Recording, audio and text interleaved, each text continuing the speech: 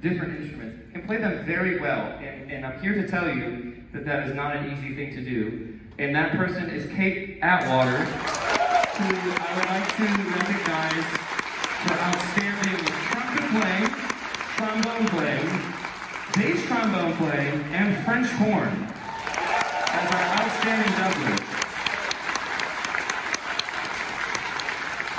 That's not the right person.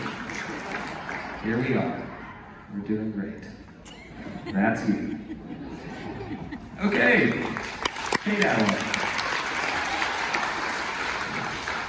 This next person is one of the students I taught at Washington Middle School, and on this stage as I believe as an 8th grader, performed with hundreds of musicians, and some of you might have been in this room. We had some musicians from the Detroit area, we had the full orchestra, and everybody here. We played Justin Timberlake's Mirrors.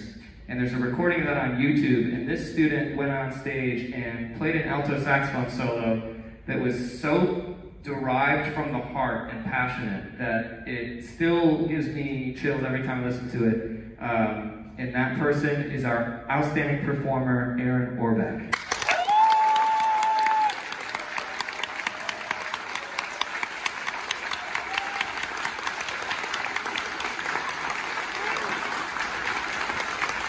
You've heard his solos, they're good.